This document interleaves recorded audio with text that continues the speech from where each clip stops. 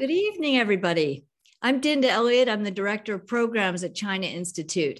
And as many of you know, for almost 100 years, China Institute's been working to inform Americans about China and to promote people-to-people dialogue between US and China scholars, business people, artists, et cetera.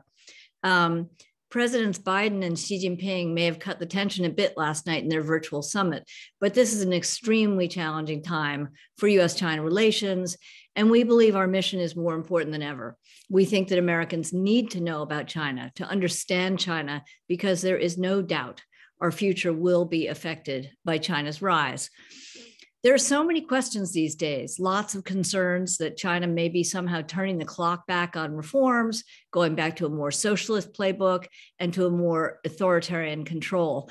And so tonight we are so honored to have two of the smartest people I can think of to help us understand what is going on in China today as the country celebrates the 100th anniversary of the Communist Party.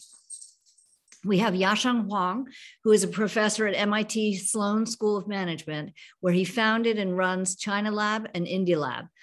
The former associate dean of the Sloan School, Yasheng also holds honorary and special term professorships at several Chinese universities. He's published 11 books in Chinese and English, was named one of the most outstanding scholars conducting research on policy issues by the National Asia Research Program, and received a Stanford University National Fellowship and a Social Science Research Council MacArthur Fellowship.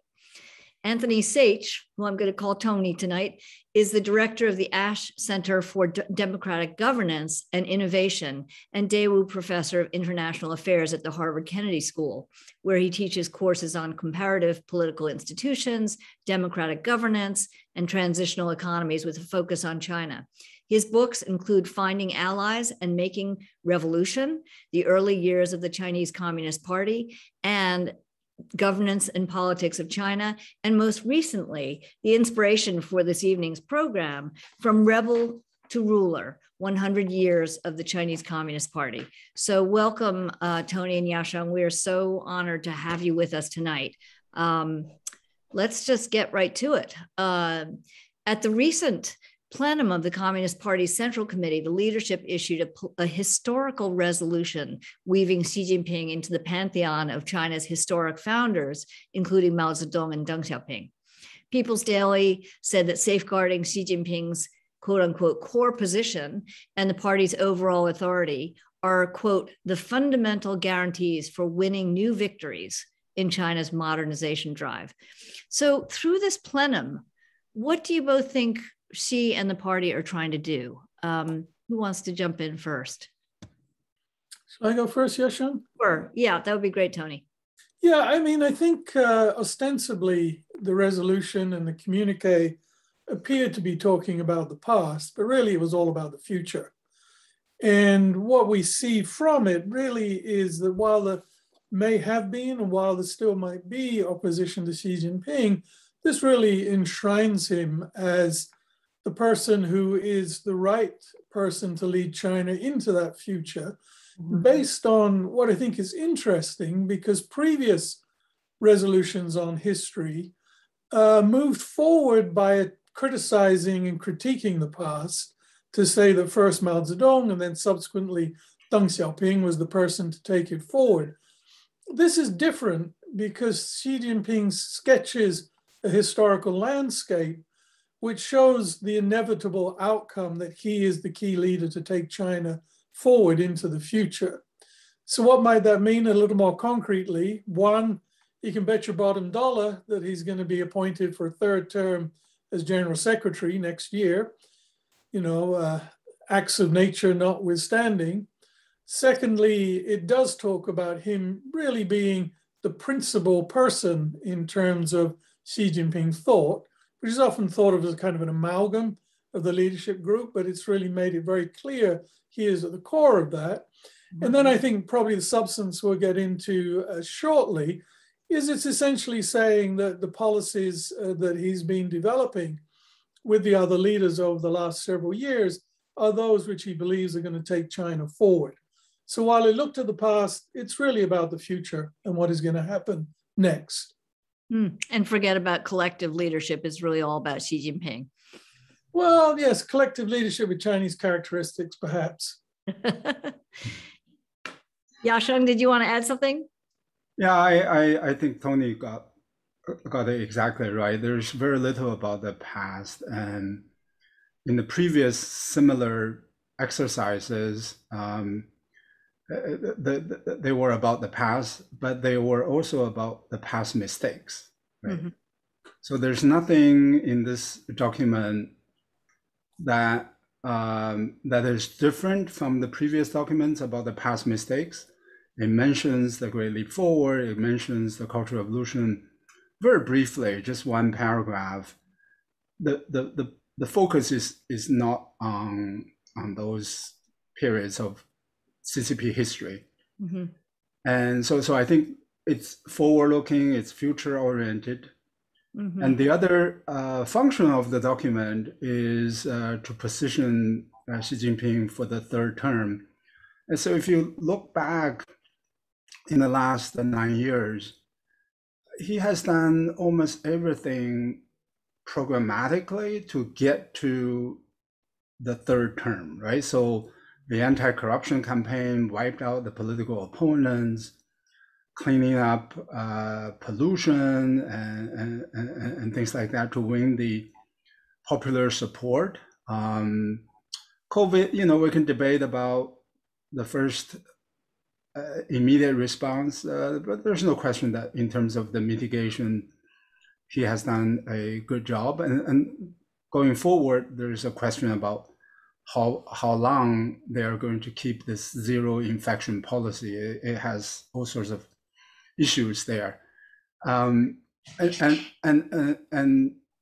going after some big tigers. That's and then revise the constitution. So and now this historical document. Right? So it's almost like planned from the very beginning, right? Very systematic, very pragmatic. So I'll be very surprised that of all this work, and then you decided to step down. I just don't think how that can happen.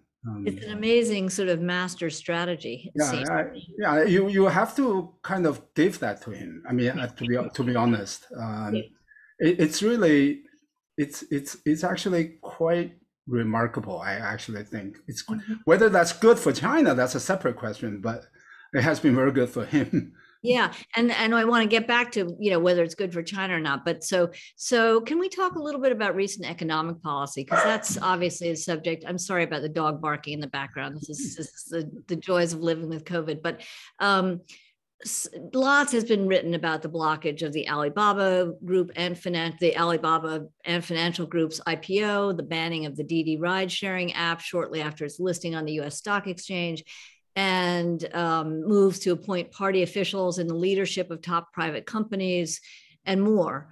So I'm wondering if you can both, and maybe I'll start with you, Yasheng, but characterize what you see happening. Is it a move to clean things up, to improve the regulatory regime? And you could certainly make the argument that it was a mess, I guess, and an effort to modernize the financial system, or is it a move to rein in the private sector?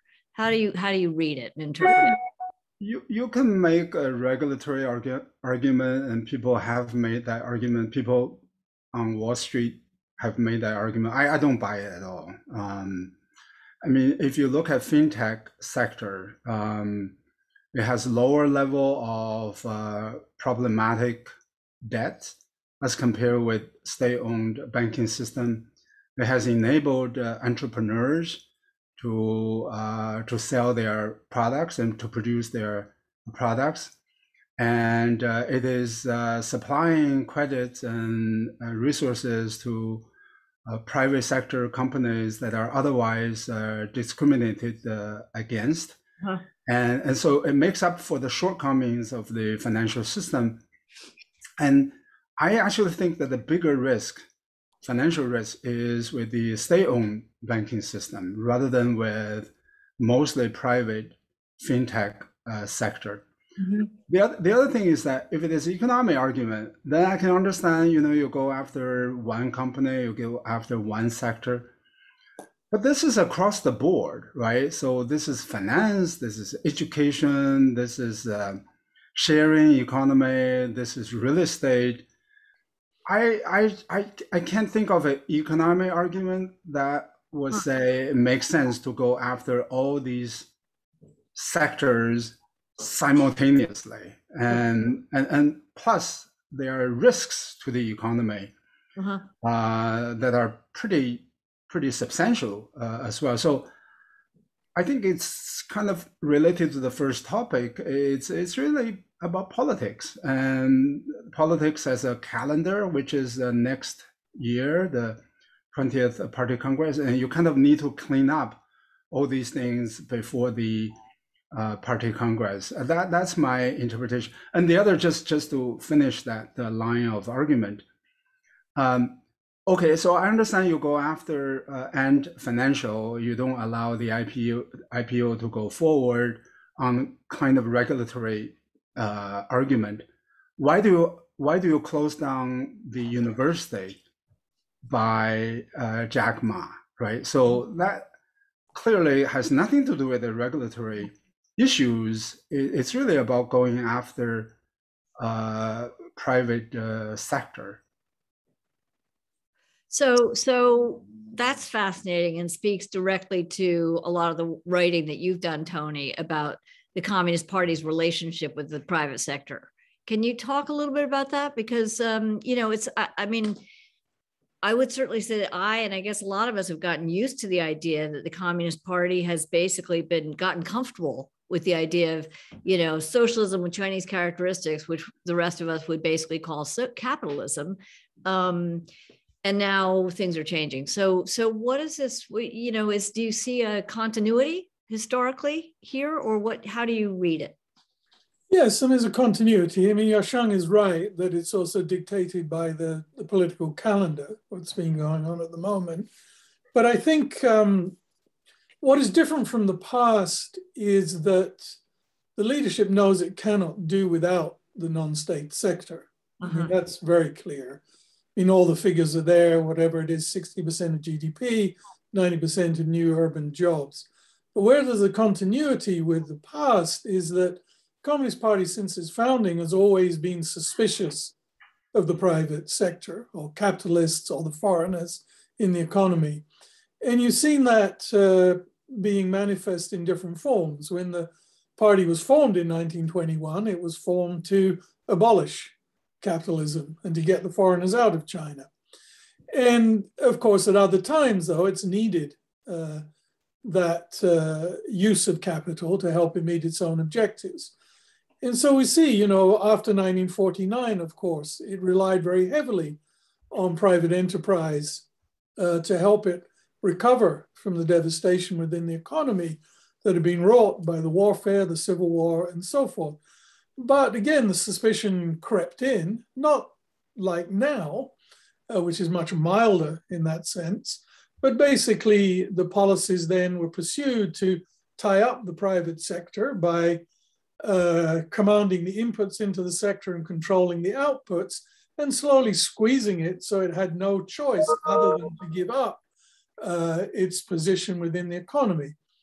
And of course, we see then the moving to the extremes in the countryside, getting rid of private entrepreneurship, and even, little street sellers. I remember when I was a student in China, towards the back end of the Cultural Revolution, we once saw someone selling little trinkets on the street, and we all rushed to it. We thought this is so fascinating. If I saw a trinket seller now in China, I'd run the opposite direction. I don't want them chasing me to sell their things. And so we see in the reform era the same phenomenon. It needs the non-state sector to get the economy moving, to meet certain objectives. And as Yasheng has written about in other work, it needed foreign direct investment. So it was always willing to bring that in. But the caveat has always been with two things. One, it has to meet the objectives of the Chinese Communist Party itself, which can change over time. And two, it can never become sufficiently powerful that it might represent a challenge in one form or another. Mm-hmm. And so we see that gradual squeeze, reviving the party committees, having a party stake in the enterprise, having the party committee overseeing many of the decisions. And of course, when you've got companies like Ant Financial and some of the others holding tremendous amounts of information, and perhaps more information than the state itself was holding, that becomes, I think, suspicious.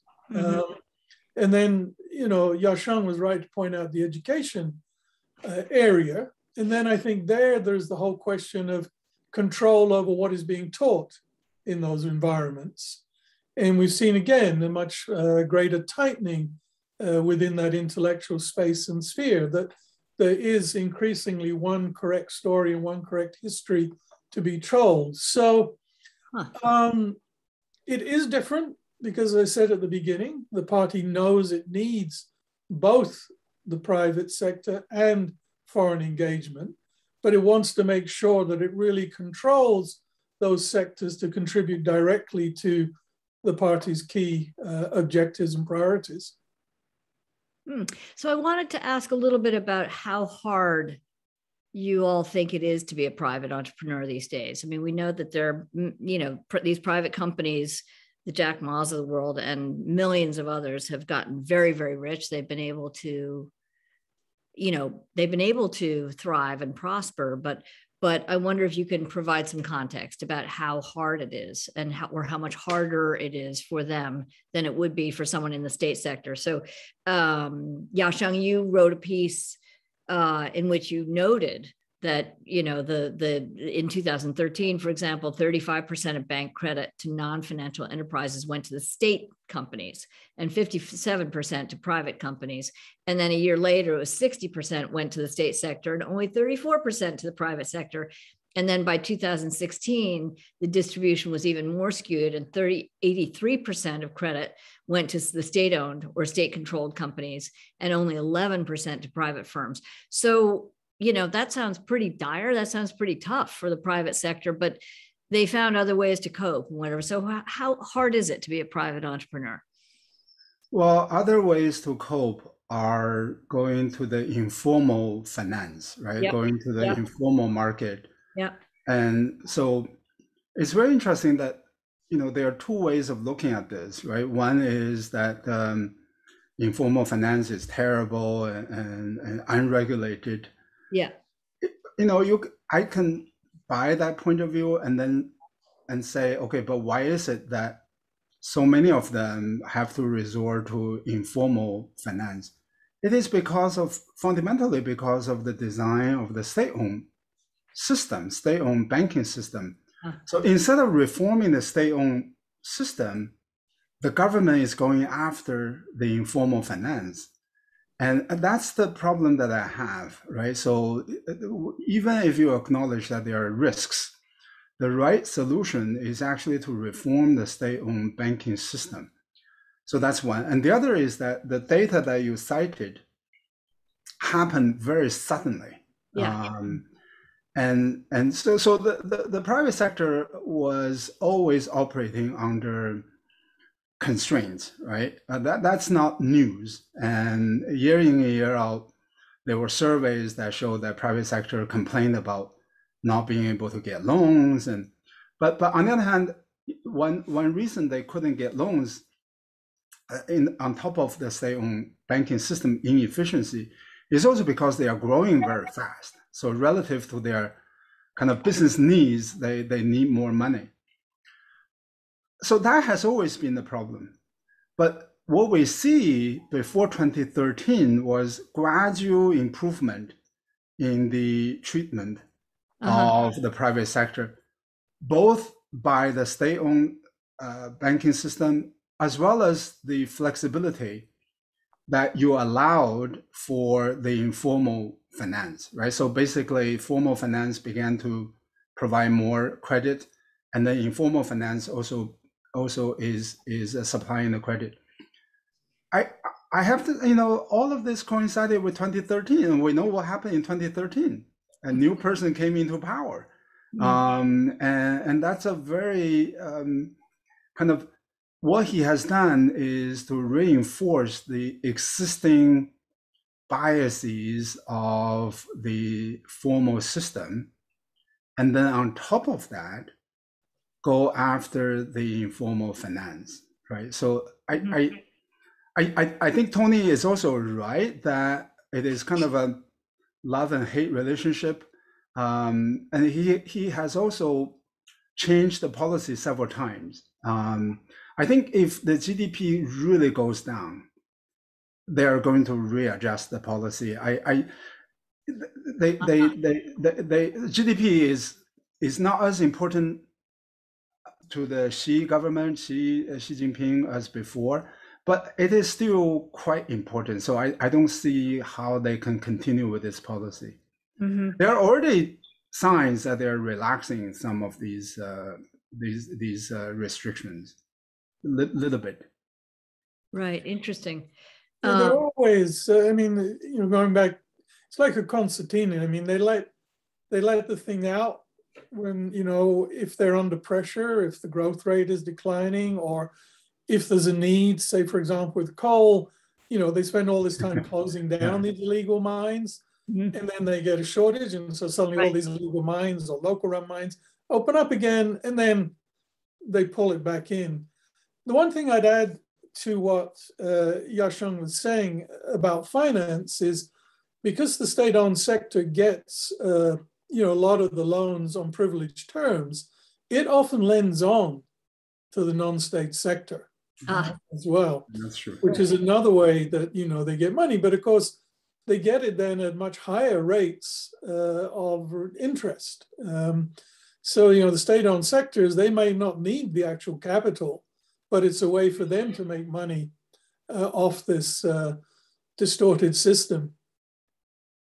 So I want to just mention before we go on to the audience, just that we will take questions at the end. So please, but I need you to type them into the Q&A section, and please do that. As you're listening, type your questions in, and hopefully we'll get to at least some of them at the end. So, so let's talk for a moment more about education, the crackdown on education companies, and then I want to get into the discussion of the sort of common prosperity thing. But so the education, I mean, they recently banned after-school online education and tutoring companies, as you mentioned, arguing that what their argument was, of course, was that these companies were unfairly benefiting the wealthy, and that Xi Jinping's policy is to try to make things more fair for everybody, and all that. So, firstly, I know, Tony, that you said that you think the motivation was about losing control of the message, that basically having no control of what these schools and tutoring and whatever are actually teaching. Isn't it possible that actually there is some sort of, ideology there, which is that about sort of fairness, or do you think that that's just kind of specious? No, I think it's multiple factors. What I meant was that, by shutting down a lot of these private tutoring organizations, you would have the capacity to exert greater control over what is provided in the education. And there is a reasonable line of argument about the cost of all this. But, the Gaokao, the entrance examination for the universities, is still there. So any family that wants to get their child into those institutions is going to have to seek education outside of the normal schooling system. Well, they now can't do it through these big organizations, so you go to private tutoring. Mm-hmm. The wealthy is still favored in that process. What I've also seen happening in a couple of places, while I don't have evidence that this is a sort of conscious, thought out thing, the local governments have actually struck up deals with some of these private tutoring companies, and now they offer it through the local government. And again, we see the reassertion of the state over a process. And it's, it is clearly a burden, it is clearly a cost, so I'm not denying that, and I'm not denying that there may have been some good, honest intentions with it, but it's not really going to have the effect that the leadership would claim in that realm. Mm-hmm. And I think it takes us back to a broader point that is just a sort of immediate reflexive knee-jerk reaction that if there is a space, the state needs to come in and fill it. Mm-hmm. Or if something else is filling that space, the party and the state needs to get its arms around it and make sure it's under control. And that has just been the continual historical pattern. Mm-hmm. Mm-hmm. So Yasheng, how is the investment community viewing all this? I mean, the crackdown on the education companies, of course, overnight, wiped out hundreds of millions of dollars of investment. And the other, recent economic moves, financial moves have had, repercussions for investors. We not long ago had a business conference, and a number of the investors at our conference they argue that China is still sort of investable as long as you make sure your investments are in line with the Communist Party's, priorities. What do you think about that? I mean, how is the investment community freaked out? What are you seeing? Well, it's a little bit hard sometimes to read what the investment community, how they evaluate things, and I think the simple fact is that China is the second largest GDP in the world, right? So at that, in terms of the fundamentals, second largest GDP in the world probably would still grow at a healthy rate for some foreseeable future, right? I think the investors are looking at those things, and then they factor in some of these kind of regulatory political risks. So if you take the overall position to go in, then the next thing to do is to figure out which is the politically correct sector to go in, right? So at that, I think the critical thing is this larger picture, whether or not that continue to hold, right? When you crack down on the private sector across the board, and when you wipe out the wealth just like that, wealth accumulation, the real estate is a very important part of the Chinese economy that is slowing down. The real estate is also providing financial resources, not only to the households through the wealth effect, but also to the local governments, right? Local governments need the money to build infrastructure. So all these are interconnected with each other. So the critical thing is whether or not all these things are going to damage the broader growth prospects of China, rather than these sort of specific sectoral, because you can always say this is not the right sector, the other one is the right sector. The thing to remember is I don't think we can get ahead of the Chinese Communist Party, because they get to decide what is the politically correct sector. We don't get to decide, and we can only guess what their policy is, and they don't really tell us, right? So I mean, nobody would imagine going after the private education service sector, going after Jack Ma in this way, and the sharing economy, because usually we think about these as almost like a crown jewel of Chinese business, right? Now we have to revise our view. So anything can go, right? So there's no limit. Usually before they went after humble entrepreneurs and people like that, they typically don't go after this kind of tech oriented sectors. So I don't know where the bottom is going to be. Maybe the investors know better. I don't. Interesting. I think there's historical parallels again, that I think you're getting to a position now in contemporary China. The Chinese government needs capital and it needs access to global financial markets. I think it would prefer to have that operating with foreign capital rather than domestic private capital, because the foreign capital is not a political threat to the system and it's easily manageable. And if you look back to an earlier period of time, a lot of the initial impetus of reform when the Chinese state lacked capital and it had no private sector, it had a strategy of turning to Hong Kong millionaires and making them billionaires. And it put them on People's Political Consultative Conference, so on and so forth. Yeah. And they would never be a threat. Yeah. And now we've seen that incredible growth of China's own mega private sector, which it wants to keep careful control over. But, foreigners don't provide that same kind of a challenge. Yeah, can I add to that point? I think Tony made a really important point. There is a political difference between foreign capital and domestic private capital in terms of the politics that Tony described. Right? In terms of foreign capital, if you don't like China, you don't go there, right? I don't think George Soros is making any travel plan to go to China. You don't go there. So if you don't go there, you don't pose as a threat.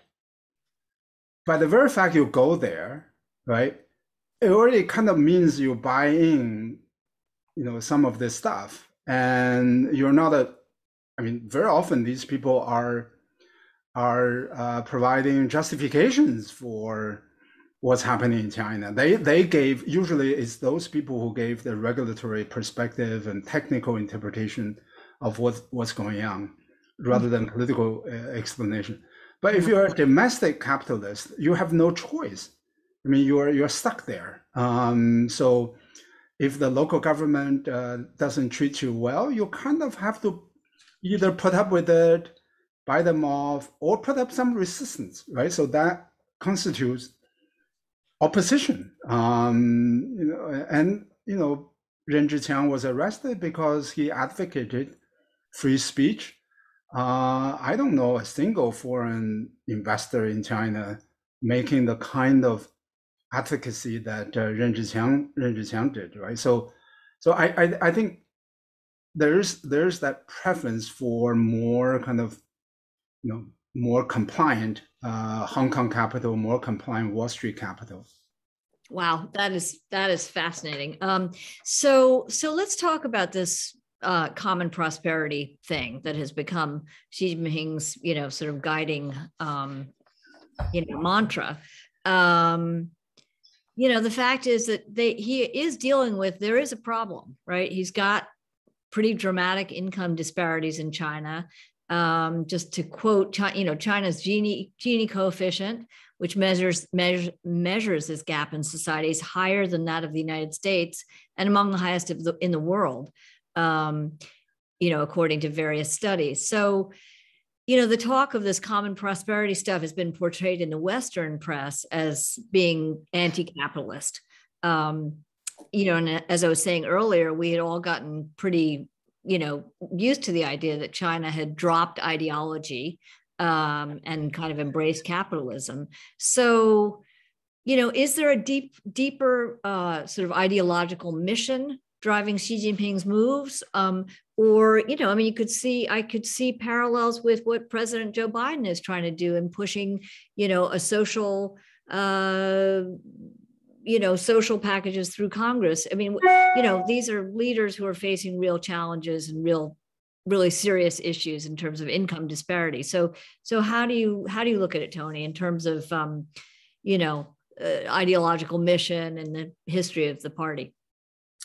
Well, I'll let Yasheng speak to what actually has worked best in China in terms of ensuring that that wealth gap didn't accelerate. That's what Yasheng has written about, previously in the different models. So I'll leave that aside, but it is a really important point for the leadership to think about, that if this really is its commitment, is what they are doing currently going to alleviate that? Mm-hmm. Yes, I think there is, it calls itself, socialist, and maybe that great inequality is one of the Chinese characteristics of socialism that they talk about. But I think, if you look at what Xi has sort of identified, I think because of also public dissatisfaction, three major policy areas which are creations of the strategy that the Communist Party has pursued for development. And those are corruption, which Yasheng mentioned earlier, inequality, and environmental degradation. Yeah. And they know those are issues which do create public concern. And so common prosperity, as they talk about it, is his way to deal with that. But we don't know very much about what the policies are to date. I think you might say it's driven by a kind of deeper socialist ethos. I think we should take Xi Jinping at his word when he believes that he's a Marxist and that Marxist analysis is important for understanding, China's trajectory. And then it does become problematic. How do you define the reasons for that enormous growing inequality within the framework of a party that says it caters for everybody and calls itself socialist? Mm-hmm. But there are, it would need a fundamental restructuring of the tax system. Mm-hmm. It would need a fundamental restructuring of the financial system. China's never had a really redistributive financial system. Wealthier areas benefit more than poorer areas, and so on and so forth. Mm-hmm. And all those are significant problems. And, there's one thing it could clearly do, which is resisted often at the local level, and that is abolish this distinction based on household registration. Right. If you really do represent the whole of the people, is it a correct policy to exclude a very large number of your people from similar chances of access to healthcare, education, and job opportunities? And that has not yet been, it's withered away in many smaller towns, but of course, a lot of local governments don't want it because they worry that they would bear the cost. So that is one clear area that could have been tackled. It's an institutional barrier creating the inequality. And then there's this whole question of property tax, which China's played around with for 10 years now, and it's never really gone anywhere. We're now telling it's going to be pushed more vigorously and to be a substitute for local governments because of now the problems around real estate to provide income to them. But previously, it's always run into problems. Homeowners don't want to pay it. They have no real way they haven't really set up an entire system for how do you calculate real estate taxes. And last but not least, a lot of local government officials don't really want to declare that perhaps they own more than one home if they have to pay property taxes on them. So, it's a laudable slogan. I just don't see where the policies are at the very specific level or at the structural macro levels that Yasheng has written about earlier that are going to resolve this. Yasheng, talk about that, the wealth gap, how they've dealt with it in the past. Yeah, I think who can object to common prosperity? I think that's, I'm all for it. I'm all for it. I'm all for it. Yeah. Just among three of us. And the question is really whether or not this is the right way to go about doing it, right? Mm-hmm. Tony mentioned hukou system. The single biggest contributor to income inequality is the income inequality between rural China and urban China.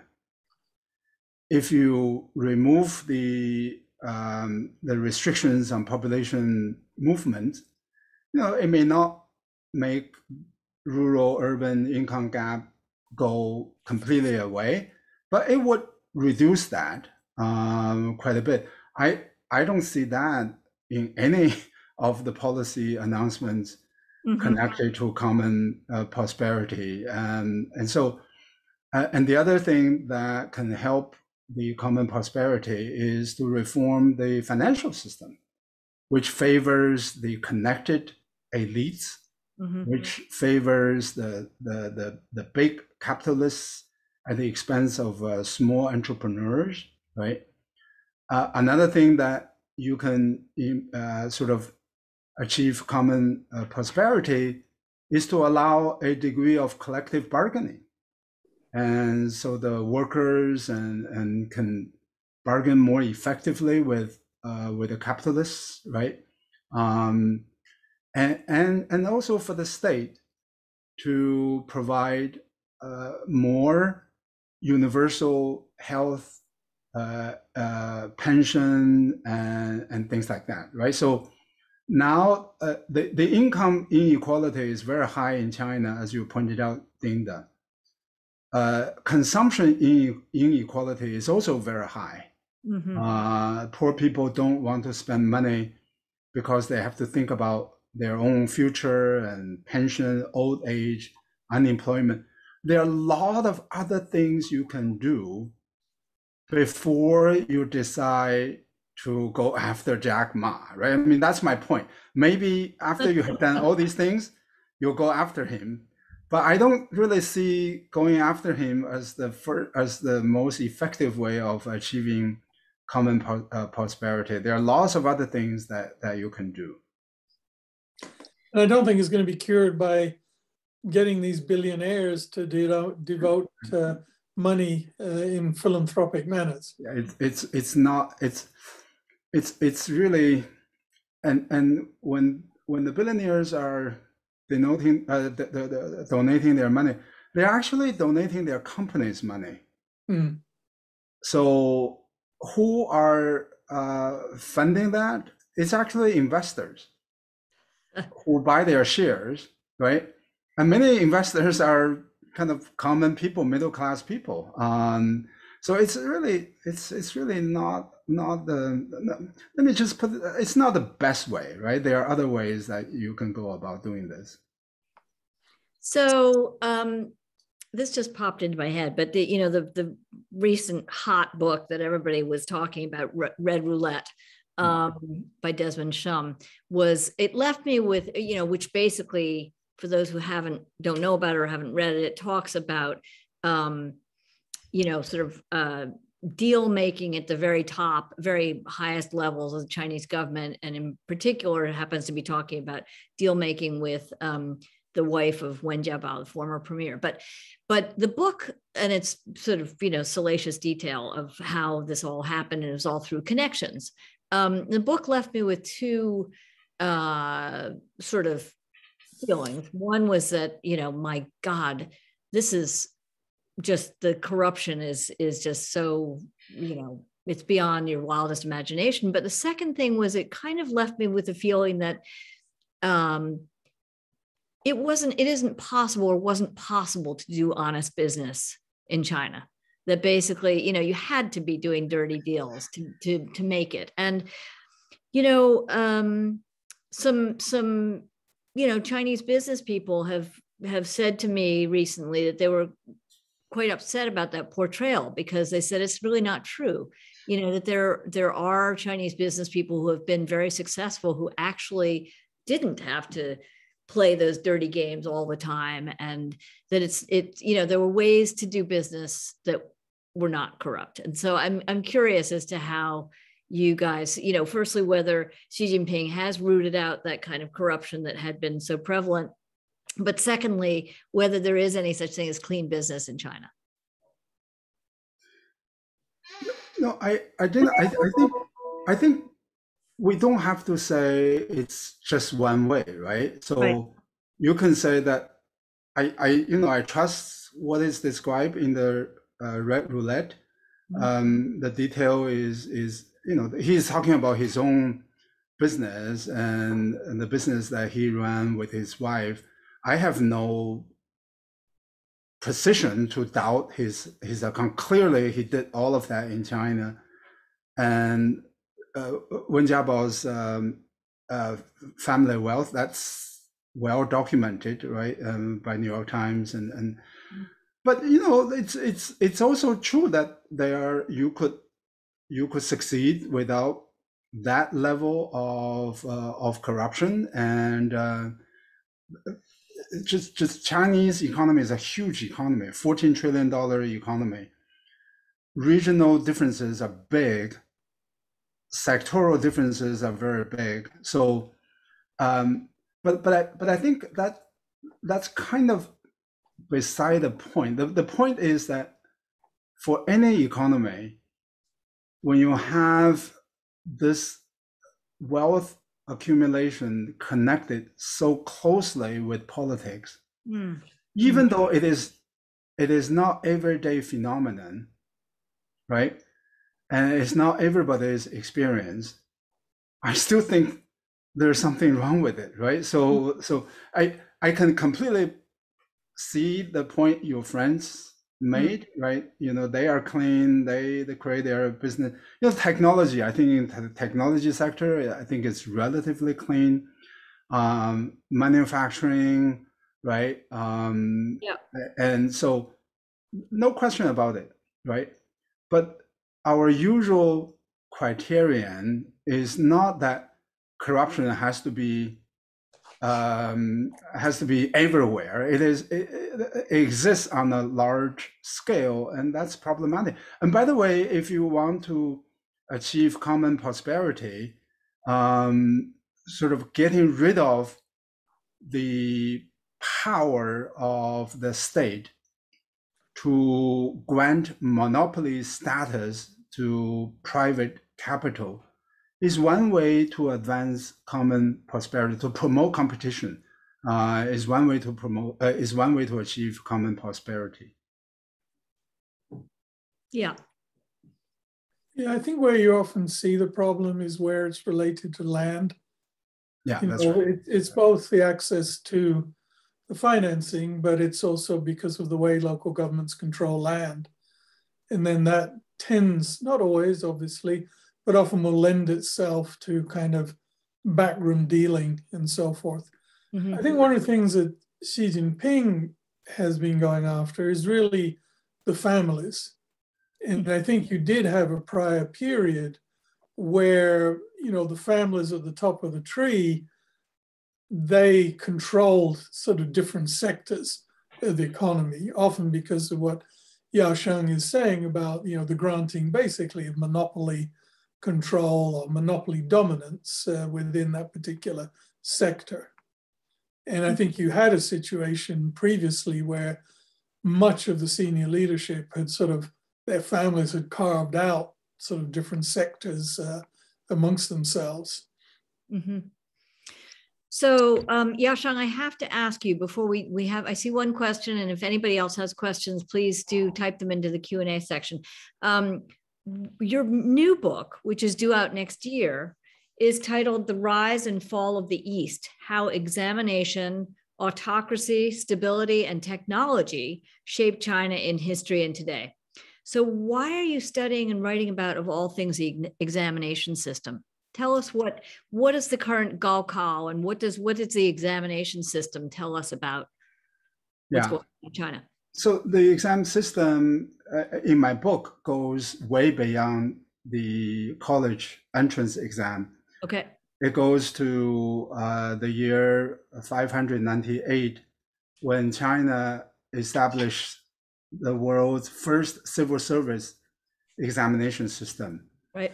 So in my book, I looked at that event, and my interpretation of Chinese politics and Chinese economy since then is that civil service examination, how systematic it is, and what kind of effect it has on ideology of the Chinese people, ideological space of the country, that has a huge impact affecting both politics and the economy. So that's the argument of the book. And we are seeing still the effect today in terms of this emphasis on ideological compliance, ideological homogeneity, and using the promotion system, right, to kind of control the country, and that's more from China's own history than from Marxism, Leninism, right? Ideology has changed, but the method is fundamentally Chinese. That's kind of the idea of the book. So there is a question from the audience, which I think I understand. So the question says, how capitalist is any country, mixed economies or the modern world? Isn't the question how does the CCP manage the state of the state SOEs as development tools for urban development, national power, versus more market-centric institutions to expand modernization, rural China, and the shift of politics needed to maximize development? So I guess it's saying, isn't it less about sort of ideology and more about how they manage the SOEs? Can the SOEs be development tools? Yeah, I mean,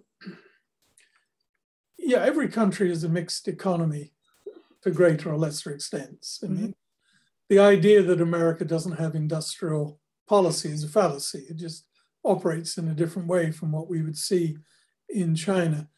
I think there are two things come together. It is, yes, clearly Xi Jinping sees it as the best development tool, but that development tool is heavily influenced by ideology, which has always had a preference for the state and state engagement over the private and the non-state sector. So that might mean it leads to the kinds of systemic problems that Yasheng and I have been talking about, that mean this is not perhaps the most effective development tool to meet those objectives. Now, the other set of arguments are, isn't this just another form of the developmental state along the lines of East Asia? Well, yes, again, and no. Yes, you had the kind of privileged lending, you had close relationships between the big companies and the state, but they were big private companies.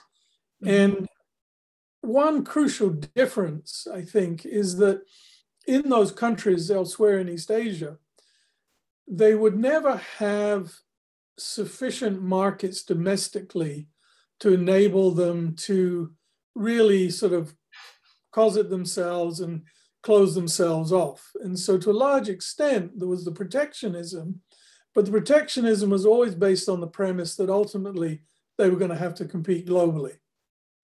Whereas in China, the situation is, with such a huge domestic market and with such support also as it goes international, it's operating on quite different principles.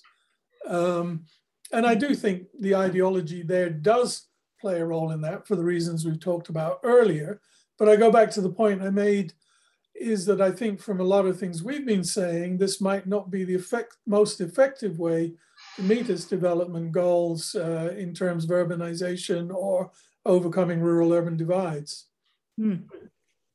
So I think, I want to ask you both a sort of bottom line question, which is, I mean, firstly, let's think about the future. What do you think China is going to look like in, say, 10 years? What do you think the Chinese economy is going to look like in 10 years? And ultimately, this is kind of asking the question that you were, posing earlier, Yasheng, which is all of this good for China? Will the current refocus on common prosperity taking precedence over market forces create new challenges for China's economic and technological rise? What do you see in the future? Yeah, so I think I worry more about politics than I do about the economy. And we know one thing from Chinese history, and this is recent history. One thing that system doesn't do a good job at is transitioning power from one leader to another, right? Under Mao, there were multiple failures. Under Deng, there were failures as well. And the system got itself together in the 1990s. And in part, we really have to thank Deng Xiaoping. I mean, he didn't help with Hu Yaobang and Zhao Ziyang, but he set up the age retirement, two-term constitutional limit on presidency, and he also decentralize the power a little bit at the top. By now, all of that is gone. So the guardrails that he established that ensured smooth transition of power from Jiang Zemin to Hu Jintao, and then from Hu Jintao to Xi Jinping, all of that is gone. Is not there, right? And we're basically going back to the Mao era now, where you sort of have kind of unstructured power transition. So I worry about that more than I do about Evergrande and those things. I think Chinese economic fundamentals are still quite good, and it may not grow at 8% and 9%, but at $14 trillion at that size, if you grow at 2%, 3%, that's still a very, very respectable record, and it's probably going to be able to grow more than that. The only kind of the economic thing that I worry about is you have sort of real estate bubble being burst at the same time when the savings rate is declining, right? The Chinese model of growth is extremely capital intensive. So so you kind of need a lot of capital to chase that growth. When the savings rate declines, you have less capital, then you face the choice. One choice is to slow down the economy, and the other is to borrow from abroad, right? That's what South Korea did. That's what Latin American countries did. And you know what happened there, right? Financial crisis and currency crisis. And so that's the kind of the economic picture that I worry about. But I don't think that alone is sufficiently strong to derail China. But if it happens at the same time when you have problems at the transition, at the succession, right? Succession, then that can be problematic. But just before you chime in, Tony, just to play devil's advocate for a second, couldn't you're talking about an unstructured power transition, right? So, but couldn't you have essentially a benevolent emperor, as China has aspired to have that, having that, as its model? That's not fundamentally necessarily, chaotic or a bad thing, or, couldn't you, if you're not so worried about the economic situation, right? Well, so I'm not talking about the benevolence of the right. Emperor, but emperor dies, right? So I mean that's the whether or not you're benevolent, that's right. Something that you cannot avoid. Yeah. And there's actually data to show that authoritarian countries don't handle transition of power very well, right? Mm-hmm. And actually, there's a study that shows that some Latin American authoritarian regimes handle power transition well, but usually they have term limit, right? Term limit turns out to be a critical stabilizing feature. And, I may be totally wrong, right? So maybe China will be stable without it, but I can't believe that it will be as stable as it was in the last 3 episodes of power transition without the term limit. Yeah, so you're talking about the threat of instability and chaos, which everybody is so afraid of. Yeah. Tony, what are your thoughts? No, I mean, historically, China's only had one successful power transition, I would say. All the others have been either people being purged or purges happening in and around them, including, Xi Jinping's ascent to power, which, of course, came after the whole issue around Bo Xilai. So, yes, I mean, I agree with Yasheng that this question of the political system is a significant one. On the economy, yeah, the fundamentals are good. It's a big economy. There's a lot of people. You can make an awful lot of mistakes and you can still keep growth going along. And foreign investors are right. Yeah, there's a lot of money to be made in China as long as you meet the kind of priorities that they're talking about. But I think there's a couple of things. The debt is an issue, but of course, it's not like Lehman Brothers in the sense that a lot of that debt is domestic. It's not so internationally exposed. But I think where there are a couple of issues are, we know total factor productivity is much lower in the state-owned sector than the non-state sector. We know the rate of return has been declining. So you have to invest more and more money to get less out. Yeah. Which means that if China does keep pursuing this model, it's basically saying, okay, we accept a much lower rate of growth.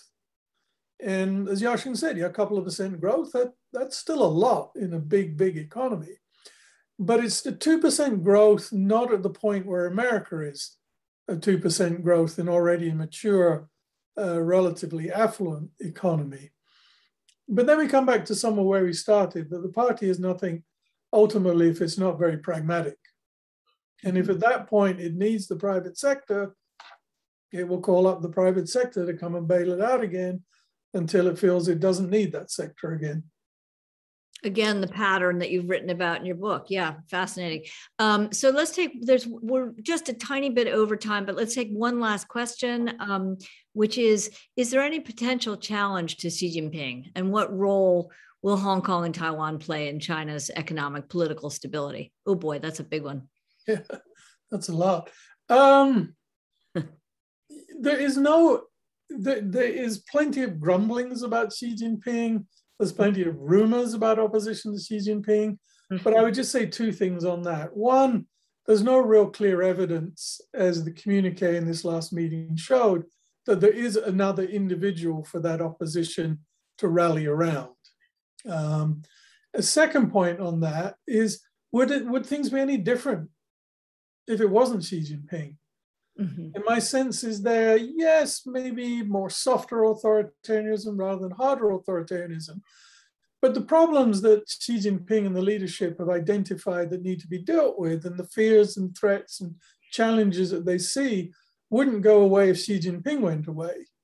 And so I would think that any other leader would carry on in a pretty similar kind of path, within the structures of the party as it exists.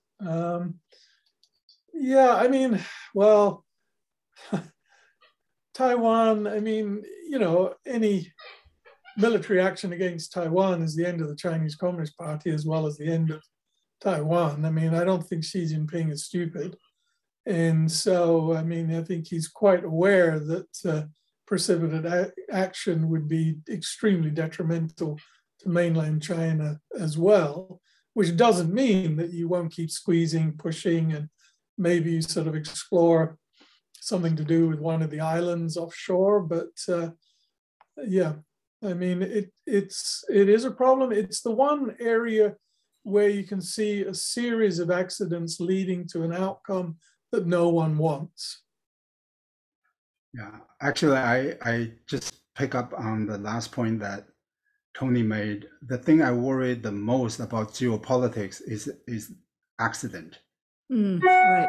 South China Sea, who knows, over the Taiwan Strait. And because you have this kind of a posturing, and then you want to play very close game, the accident can happen. You may not want that outcome, but you may get it if you play this game so close to the other side, right? So that's the thing that I worry the most. And then there seems to be some sort of political imperative to have this ultra nationalistic posturing, which, is going to, you can't just always just issue editorials on people say that. You kind of have to send your planes out, send your ships out, and that will be a disaster. That would be horrible. Maybe they could send papier-mâché ships made of people's daily. Well, they used to bomb Jinmen and Mazu with the propaganda pamphlets. Both ways, yeah. Yeah. Indeed. Yeah. Well, I wish we could end on a more positive note, but I, this is where we're at. So I want to thank both of you so much. And another just thing quickly to mention is I know that another great concern for both of you is, and all of us, is the continuation of U.S.-China academic exchange. And I know that Harvard's Fairbanks Center just held, a fascinating colloquium exploring sort of what to do about this conundrum of the challenges of academic exchange and how it can continue and what are the difficulties. And I just wanted to mention that I know that Yasheng, you're organizing something, you'll have to tell it, but it's Asian American Scholar Forum, looking at managing academic collaborations with Chinese institutions at U.S. universities, which is another interesting. Yeah, thank you, Linda. It's the organization is called Asian American Scholar Forum. You can search it on Google, and we have a webinar tomorrow at 8 p.m. Okay. We have people from Harvard, from MIT, from Stanford, from Berkeley. Yeah. Talk about kind of academic collaborations with China, how to manage and how to handle the complications. Right. We, of course, all hope that academic exchange continues. So thank you both so much for joining us. We're really honored to have your insights. And to our audience, thank you for joining tonight. I want to mention that tomorrow night, you'll have your choice. You should go to the Academic Exchange Forum. We also have a screening at China Institute of the film Shower, and we're going to have a talk back afterwards with the director Zhang Yang and Peter Lohr, well-known producer of films in China, and Richard Pena, who used to be the director of the film program at Lincoln Center. So lots of good stuff to come and all very, very important conversations. So thank you so much for joining. And Tony and Yasheng, thank you. We hope to get you to our stage again sometime soon. Thank you. Thank you. Thank you. Good night. Bye-bye. Bye.